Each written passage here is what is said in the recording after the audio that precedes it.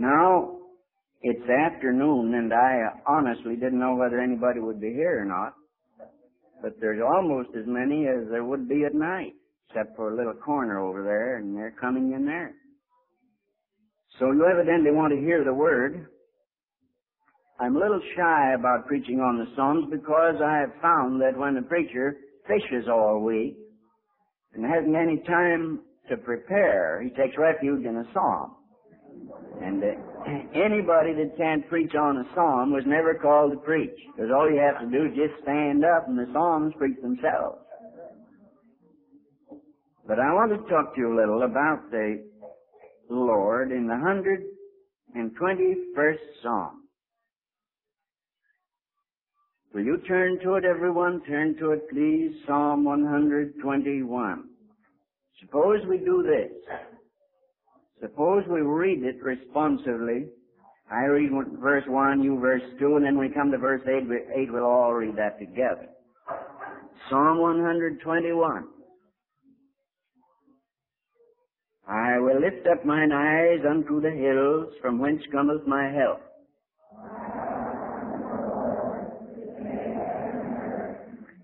He will not suffer thy foot to be moved. He that keepeth thee will not slumber.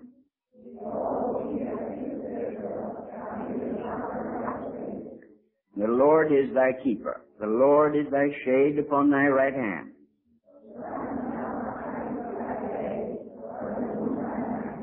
The Lord shall preserve thee from all evil. He shall preserve thy soul.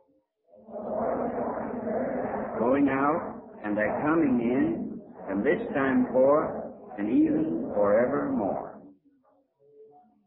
Now this psalm is one of the psalms called a song of degrees, or a song of steps. And there are those who say that it ought not to start out, I will lift up mine eyes unto the hills, but it ought to start out by saying, shall I lift up mine eyes unto the hills? No, my help cometh from Jehovah. But that sounds a little too slick to be true. Whenever an interpretation sounds real cozy, you can be pretty sure some fellow thought that up out of his empty head. This is the Song of Degrees. And it was one that they sang as they marched up the steps toward the temple. You know, the temple was on a hill, and they had steps leading down the hill. And they used to come marching up the steps to the worship at the temple. And they had, David explained, they had singing women and singing men and instruments. And they sang as they marched up the steps to the temple, which was, I think, a very nice, pretty thing to do. And David wrote, and all other of the writers wrote the songs to be sung as they marched up the hill toward the temple. And naturally, they lifted up their eyes, for the temple was built on the hills of Jerusalem.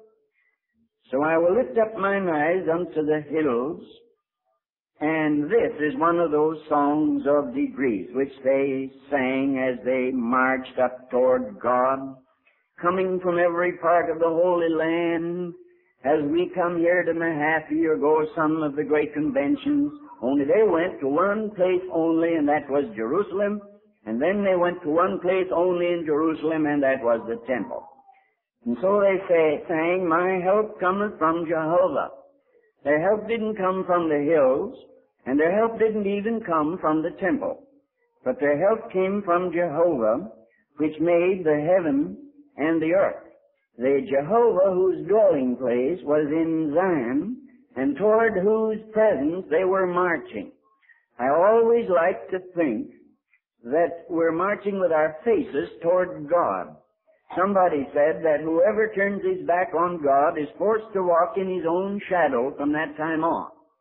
And whoever faces God is walking in the light of God's face. That's the light we talk about. And when they walked toward the presence of God, they were walking into the light. We have a little saying, I and my friend Francis Chase and some of the other fellows of the church, that we're not so concerned with how far a young man has gone as we are with the direction that he's facing. You see, if you go out on the highway and start toward Pittsburgh, it doesn't make so much difference just where you are on the road. The thing that matters, are you headed toward Pittsburgh? If you got on the wrong road and were purring along at a nice, comfortable 55 miles an hour, and finally found you were on your road to Cleveland or St. Paul, that wouldn't be so good. You would be traveling along, but you'd be aiming wrong. The main thing is, get a young fellow started in the right direction, and after that, he'll make it all right for himself. When I was a very young preacher, I think it was my second pastorate under the brother Dr. H.M. Schumann, who was for 28 years or longer president of the Alliance. He was then superintendent. I had in my home, and I was honored to have in my home, the great Dr. George Shaw, who was one of the great Bible teachers and great saints of the Alliance.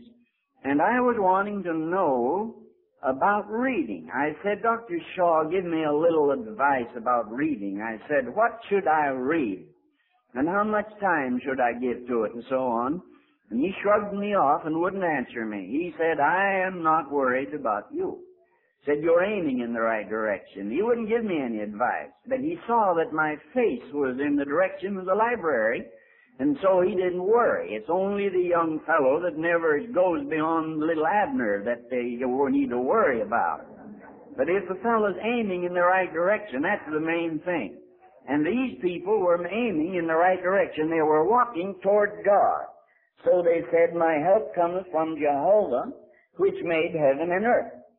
Now, we don't have to say that, and when Jesus gave us his prayer, when you pray, say, Our Father who art in heaven, he didn't include who made the heaven and the earth. He didn't need to. But you see, back there in David's time, when they were right in the middle of the pagans. Pagans were all round about them, heathen of every kind, and the heathen believed in gods that had not made the heavens and the earth. They had local gods, you see. There were gods that had little local parts of the country they ruled over. For instance, Aeolus ruled over the wind, and say Neptune ruled over the sea, and Pluto ruled over hell, and Ceres ruled over the green fruit, and Venus ruled over love, and so Jupiter ruled over war, and Minerva.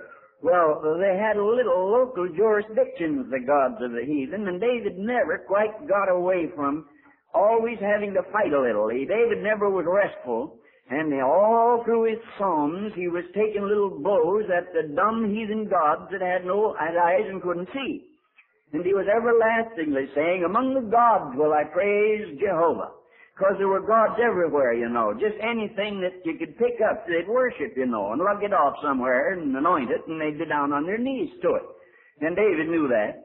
And so David wanted to make it very clear here that the God that he was looking to for help made the heaven and the earth. He didn't have a limited jurisdiction, but he had made the heaven and the earth, and normally he would have the jurisdiction over what he made. Now that was what we have here. The God we serve, my brethren, the God we adore, is not a local God that isn't good outside the state of Pennsylvania, although some of you imagine that in a sly sort of way, I think. But God does spill over sometimes into Ohio and Illinois. God just made the heaven and the earth. He made everything, and therefore there's nobody can run out somewhere and serve a paper on God and say, just a minute here, God, you don't have any sovereignty here. Your jurisdiction ends there. I get a kind of a sad and sour kick out of how some fellows will commit a crime and then run across the state line. You know, I heard about a fellow once that had a house built right on the boundary line of two counties.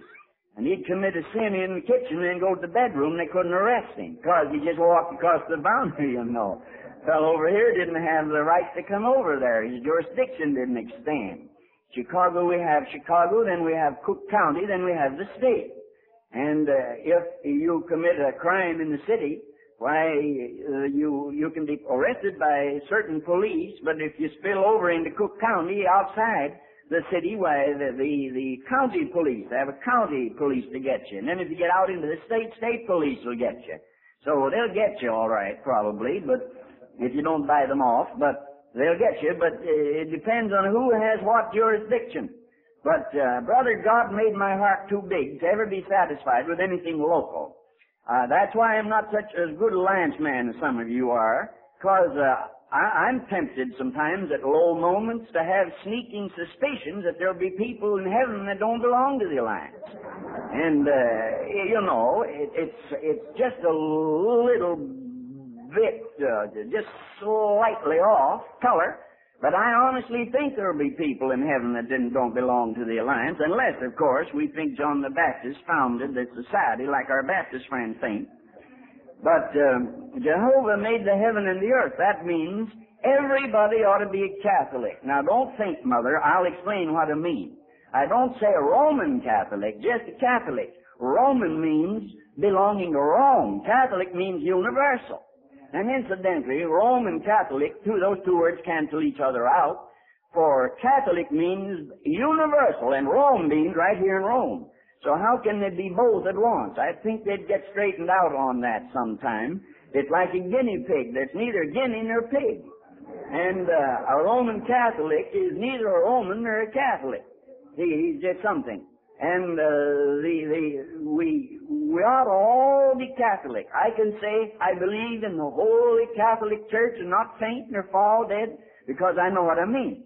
I mean I believe in the universal Church of Christ.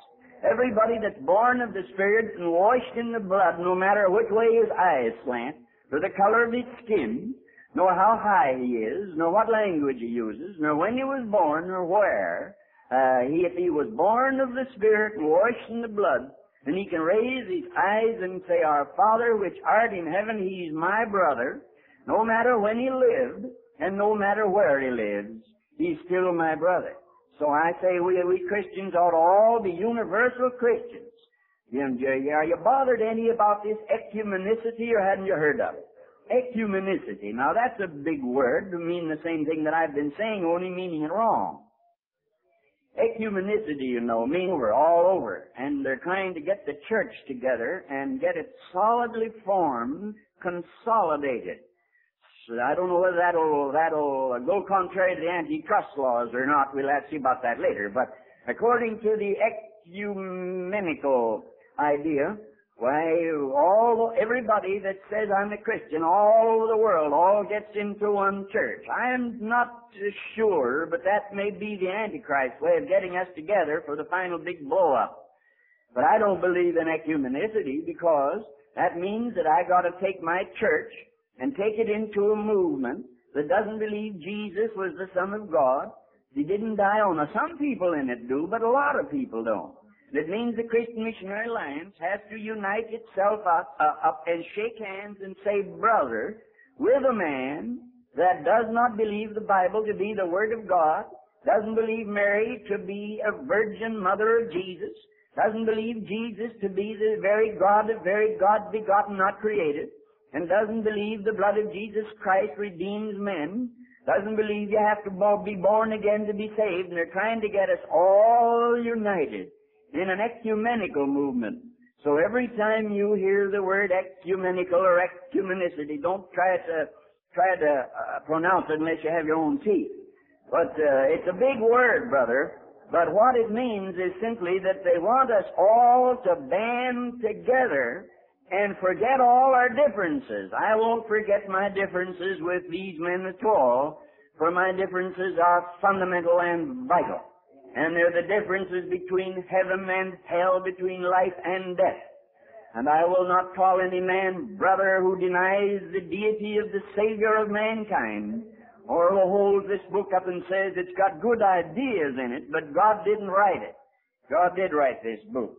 So I didn't intend to preach that part, but that got in somehow. What I meant to say was that God made heaven and earth, and He has jurisdiction over heaven and earth and all things that be, and that everything that is belongs to God. And the Christian believer, you see, when he goes to his knees in prayer, he goes past all secondary things. I don't believe in these office boys and virgins standing between me and the Lord. When I come to pray, I don't want to have to ask the Virgin Mary whether I may or not. She was a darling little girl, and she gave us the Son. It was in her body that God prepared that body for which Jesus later took to the cross. But she had to be redeemed by the blood of her own Son. So for that reason, they don't astonish me nor awe me when they talk about Hail Mary, Mother of Jesus, and so on, because Mary doesn't stand between me and God. There's only one mediator between God and man, and that one is himself God and man, Jesus Christ our Lord. So when a Christian goes to pray, he goes back of all secondary things, back of all matter, and back of all space and time and form and motion and life and mind. After all, when I've named those 6 or 7 things, I've named about all there is in the universe. There really isn't so very much in the universe. Matter and space to contain it, and motion and to keep it moving, and form to give it shape, and life if it is a living matter, and mind. That's about all there is in the universe. And you and I go back of that, you see, when we go to God. We go to the unbeginning one. We go to the uncreated one. We go to the primal source of all things that are. The praying Christian never deals with subordinates. When a Christian gets on his knees, he's having a meeting at the summit. We hear of the meetings at the summit. The biggest dogs there are, meet somewhere, and they call that meeting at the summit. But a Christian, my brother, when he comes to God, meets God at the summit. You can't go any higher than God. I never like office boys. I never like to meet the second in command. I always wanted to talk to the boss himself. And when I go to prayer, I want to know that no archangel is straining my prayers to a sieve, and that no virgin is deciding whether my prayer can get through or not. And I want to know that I'm going straight to God at the summit. So I worship, he says, my help cometh from Jehovah that made heaven and earth. And you can't go any higher than that. Then, he said, he will not suffer thy foot to be moved. Now, that doesn't mean so much to you nowadays. If David had been writing that, he'd probably say, he will not suffer thy engine to stop, because nobody walks anymore. They ride around, and my secretary lives less than 1 block from the office where she works, and she drives the Studebaker. And drives it right up and parks it out in front of the church. And then I soon get in. I usually leave a little ahead of her, so I suppose she goes and gets in that thing and drives it back. There it is. We don't walk much. But Brother David, it didn't do much else but walk in those days. And if a man tramped looking away, tramped on a round stone, he'd take a plunge straight forward. And David said that God will not suffer you to tramp on a round stone. He will not suffer thy foot to be moved. He'll not suffer it to slide. God will not suffer it. Now, that word suffer there means permit, but it also means permit with a connotation of pain.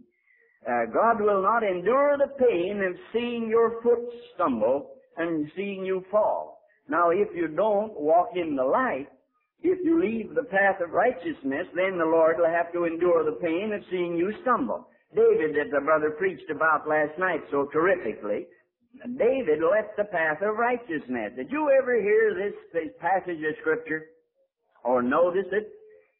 It says that thou shalt hear a voice behind thee saying, this is the way when ye walk to the right hand or to the left. And at first that bothered me because the Scripture says God is ahead of me, leading me. And then it says you'll hear a voice behind you saying, this is the way. You ever wonder why that was like that? Well, it's easy to explain.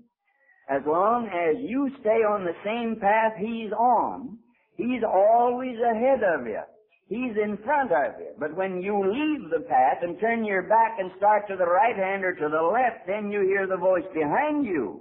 He's not ahead of you. He was ahead of you as long as you were following him. But when you stop following and take a side road, then you hear the voice back on the path saying, come on back here, you've missed the road. You'll hear a voice behind you saying, this is the way, walk you in it. So the Bible's always right. It just sounds odd sometimes, but if you'll stop to figure it out, you'll find it was there ahead of you, and you don't have to apologize for it. Well, it says this God will never slumber nor sleep. Now, the pagan gods, of course, they could be caught asleep. I read quite a little of the stories of the Greek and the Egyptian and the other gods, particularly the Greek and the Roman gods. And some of those old boys were scoundrels. They were really rascals. And if they could catch another god asleep, they'd just as likely as not rape his wife or do almost anything. They did those things, you know, and they have great big books about these gods, these gods. And you could overcome him. If you caught one somewhere asleep, you could run and tie him up, and then you could rule over his dominion, and some other god got you. That was the Roman idea of God and the Greek idea of God. But the Scripture says that Jehovah's eyelids never close. Now, why do God's eyelids never close? Because God never sleeps. And God never sleeps because He doesn't need to sleep. Why do you need to sleep? You need to sleep to recoup your waning powers. Sleep is recharging of your battery. And you have a certain amount of energy, and when you do anything, even fan, you discharge a certain amount of that energy. And then you have to stop and sit down and let your energizer work until the dial begins to move over again to show that you've got more energy than you've expended. When you expend more than you took in, you're exhausted.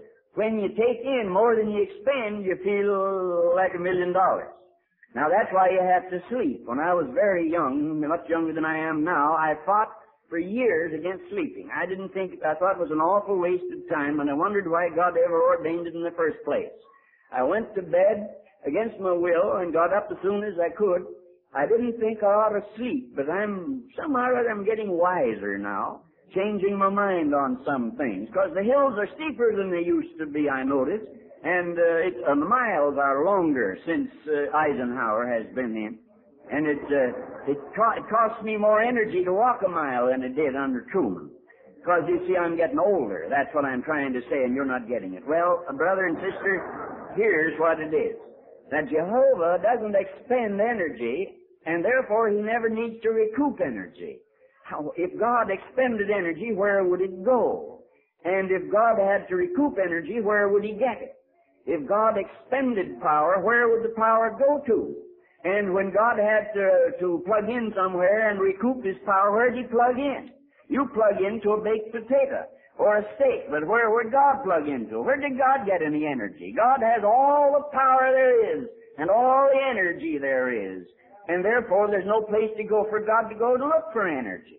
God does everything He does without expending any energy. Therefore, God never gets tired. Therefore, God never sleeps. So rest about that. And don't imagine God ever fell asleep. But somebody says, how about Jesus? Well, Jesus was a man.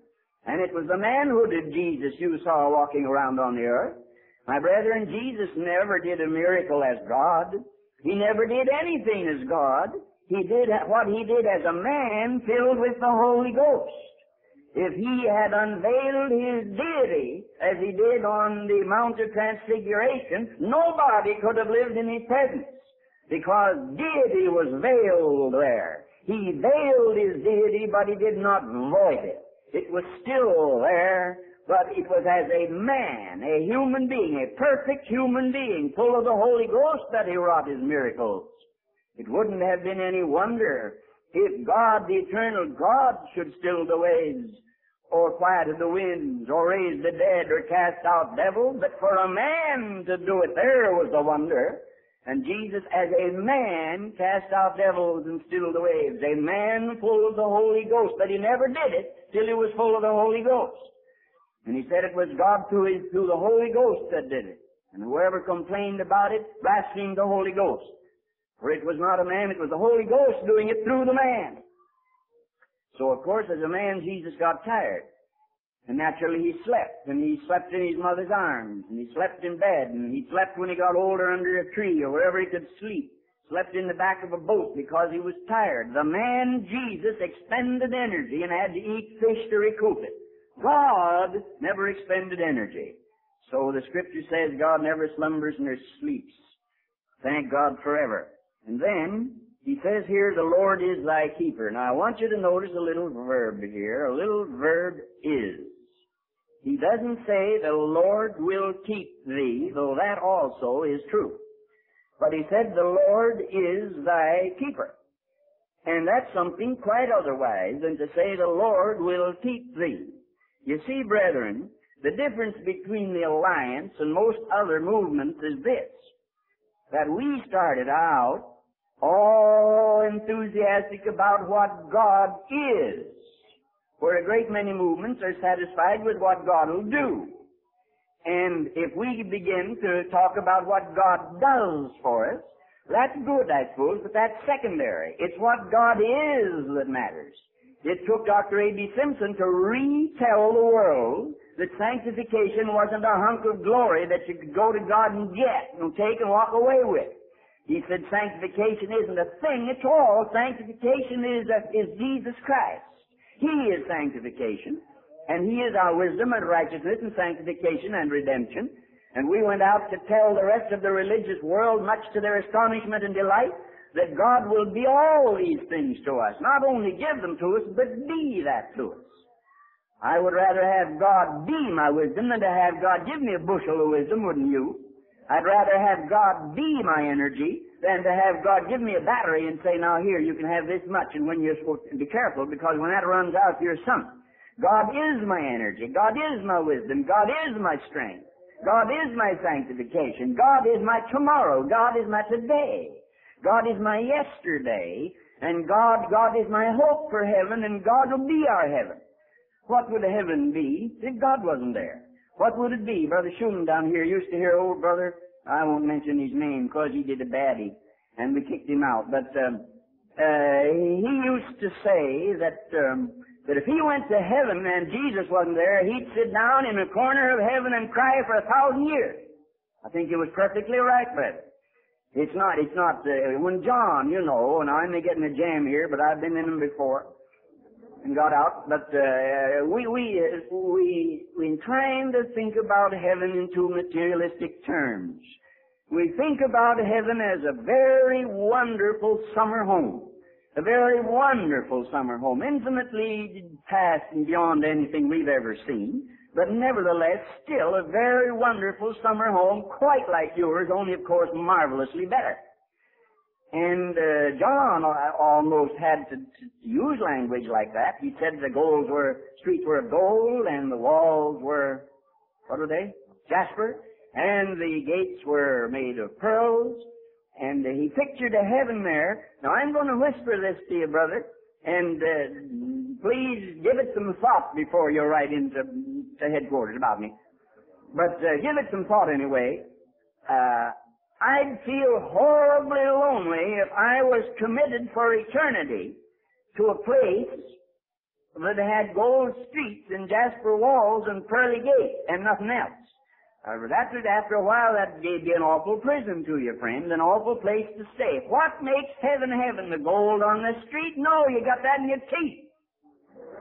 What makes heaven heaven? The jasper walls? No, you can go to the jewelry store and buy jasper. Or the pearly gates? No. Some of you got pearls hanging around your neck. Came from Woolworth. What will make heaven heaven? Heaven will be heaven because the triune God will be there. The Garden of Eden was the Garden of Eden because God walked in the cool of the day with his boy Adam and his wife Eve. God came down in the cool of the day and walked with them. And the presence of God in the garden made the Garden of Eden Eden. And what makes hell hell? It is because God does not show himself there. Wherever God does not show himself, that is hell. And wherever God reveals his face, that is heaven. And so heaven will be heaven because God will be there. And we'll meet our loved ones. Some people blow their noses like a trombone and weep over the people they'll meet in heaven. And that's true, we'll meet people in heaven. But if I were to go to heaven and meet all of the brethren that I've known and loved, and would look around and there was no God there, no Christ there, no Holy Ghost, no triune God for me to gaze on, I think, as the brother said, I'd weep for 1,000 years. For God is thy keeper. He is thy shade. He is thy wisdom. He is thy righteousness. So that if you have God, you have everything. And if you don't have God, you have nothing. You remember Levi, when God was apportioning out the land, he said, well, Reuben, you can have this over here. And Gad, you can have that over there. And you got a surveyor, and you went around and surveyed the whole thing, and when they were done, it was all taken up. And Levi said, but just a minute, God, where do we come in? And God said, Levi, you don't get any. I am thine inheritance, and thy exceeding great reward. I will be your inheritance. And when God said that, he made Levi richer than all the other 12 to 11 tribes. Because he got God. He was the priesthood. His was the priesthood. He walked into the presence and saw God and sprinkled it on the altar. He saw God, and that was enough. Well, most of us want God for what we can get out of him, as Brother Mason said. He's a Santa Claus and not too much inclined to question when we ask him for anything. He gives us what we want. We want to go into the prize ring and knock another fella out. We say, please, God, why, help me to knock this fella out. Let me see if I'm up on my prize fighters. When Floyd Patterson beat Moore, was it Moore for the Mason all knows all about that. For the prize, why, he said, the Lord help me, the Lord help me. He helped me to do it. And I wasn't asking him not to do it or reasoning about it. I said, now just wait a minute. What kind of sportsmanship would that be? You put two persons in the ring against Moore. Floyd Patterson and God. And I said, if Floyd Patterson helped God knock the other fellow out, or God helped Floyd Patterson knock the other fellow out, that fellow was fighting against two people. That's not fair. You can't have two men in against one. And it wouldn't be any wonder if the fellow would go in and get knocked out and then say, well, God did it. If God knocks a man out, you can't pray and ask God to help you paralyze an opponent in a prize ring. And you might just as well stop it, you big square-shouldered fella. If you imagine that, it won't do. And then there are pitchers that, they stand up there and if the atmosphere's right, their curves break and they win the game. And they say solemnly, God help me. I prayed. Well, what about the other pitcher? Who's on his side? 'Tisn't right, my brother. 'Tisn't right. There are only 9 men supposed to be on a team at a time. You can't get God on there. And if God helps you win, you haven't won at all. No, God will help you, but God won't help you do nonsense. God won't help you do foolish things. And God won't answer you when you're asking God ridiculous things. Fellow wants to get the best of a financial deal, and so he gets on his knees and asks God, oh, God, in the name of Jesus, help things to break my way. Well, they break his way, and then he thanks the Lord and gets up in prayer meeting and testifies. But how about the fellow that didn't get the break? How about that fellow? Who helped him? Who's his helper? No, God will never help you to cut corners and put over a shady deal, mister. Not even if you give 1/10 of your dirty money to God, he won't even help you. You can't buy God off like that. God won't help you. If some missionary, is being on the field somewhere and he wants a house and the devil won't give it to him, he can get on his knees and say, God, here I am here in the name of thy son and I want that house. He's likely to get the house. God will work as long as he's working for his own glory and for the good of all, but God will never take sides to help a man win a game or help a fellow paralyze another fellow while they count 10 over him. Might as well get that straight. Some people don't like that at all. But I've written that, and people have read it and written in about it, and some of them didn't like it, and some of them did. The intelligent ones did, and the rest of them wrote in about it and said didn't. But now, another point here. Tracy Miller'd love this. I got 7 points today. The Lord shall preserve thy going out and thy coming in. And preserve means to guard and shield and secure. And the idiom here describes just about all human activities. Now, isn't it? Just think back over your life, my friend. What have you been doing all these years? Going out and coming in. That's just about it. You say that God said to the devil, where have you been? He said, I've been walking up and down the earth. That's about all he had done.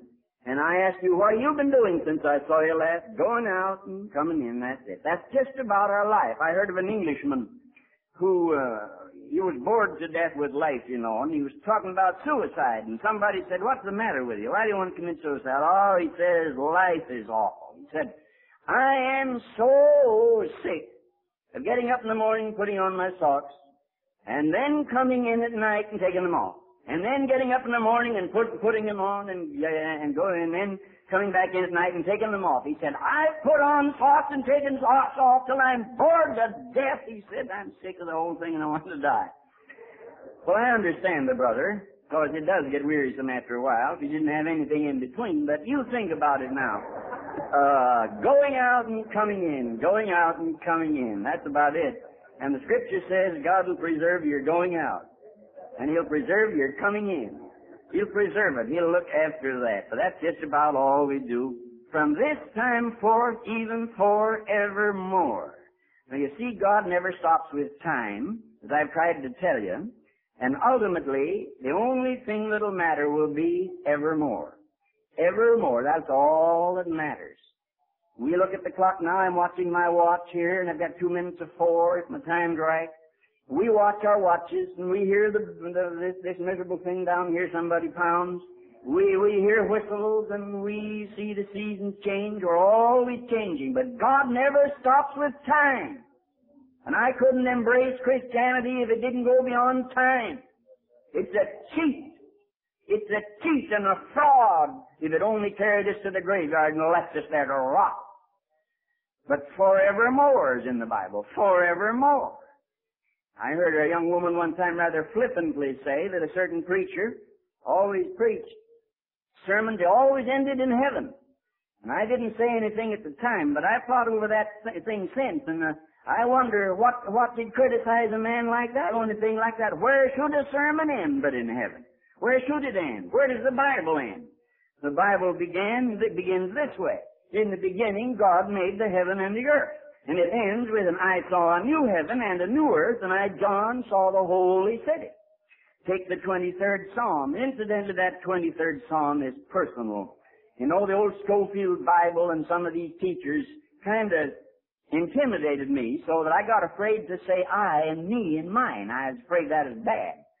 But you know that the Psalms are all full of the personal I. If it's an uncrucified, rebellious I, it's wicked and bad. But if it's a redeemed, worshiping I, it's wonderful. Take my brother Schumann and I, he'll know who I mean and you won't. We know a dear old brother who's now gone to heaven and have a high place there. But somewhere he'd gotten the idea that you never ought to say I, you ought to say one. And he'd tell a story. When one was in Philadelphia, one thought he meant himself. And he didn't like to ever say I. And I said if he'd written the 23rd Psalm, he'd probably said, "The Lord is one shepherd, one shall not want. He maketh one to lie down in green pastures." You see what that would have done to it? It would have taken David out of it. And what's the good of religion if you're not in it? Religion is a relationship between you and God, and there are just two of you. And they're talking about social religion all the time. Social religion. They say this fellow condemning Billy Graham, he said, we ought not to preach personal redemption, we ought to preach social redemption. How can you? Suppose that there were 5,000 people, all of them sick, and I had the power to heal all of them.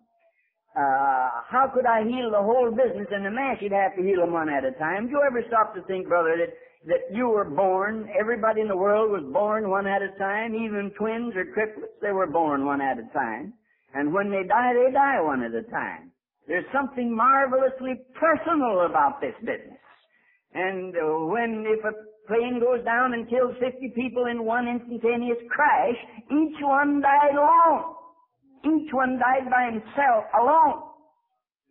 Others were around him, but the dying was his alone. And so why should I allow a grammatical and semantic old-maid idea scare me away from I? David said, the Lord is my shepherd, my shepherd. The Lord is my shepherd, I shall not want. And he had I will dwell in the house of the Lord forever. David and God linked in a bundle of love forever. So David wrote the 23rd Psalm, and it ended in heaven, in the house of the Lord forever. And the house of the Lord for aye, our Scotch friends say. All right, and the Bible itself is like that. Well, after I'd heard this about never preaching any sermons or singing any songs that end in heaven, I got to wondering what was the matter with that person.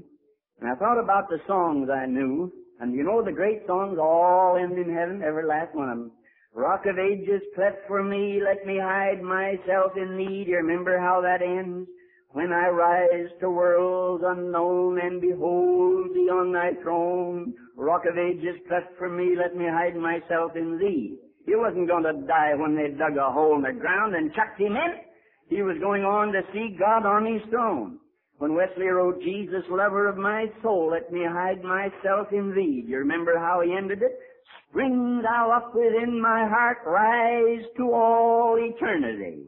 And the man who wrote Love Divine, also Wesley, he said, Love divine, all love's excelling, and he prayed for God to come and take his dwelling place in his soul and deliver him from the love of sinning and all the rest, and finally ended, till in heaven we take our place, till we cast our crowns before thee, lost in wonder, love, and grace.